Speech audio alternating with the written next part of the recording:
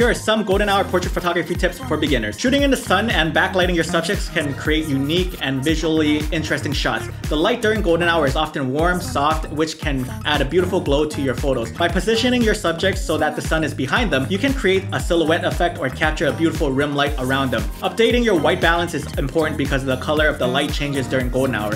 As the sun gets lower in the sky, the light becomes warmer and more yellow and orange in the color. If you don't want to adjust your white balance accordingly, your photos may come out with a blue or cool color cast. By updating your white balance, you can ensure that the colors in your photos to look natural and true to life. Arriving to your location is important because golden hour doesn't last very long and is usually around 30 minutes to an hour depending on your location and the time of the year. By arriving early, you can scout out the best spots for your photos and be ready to shoot as soon as golden hour begins. This way you can capture the changing light conditions throughout golden hour into blue hour, which can also create beautiful and unique shots.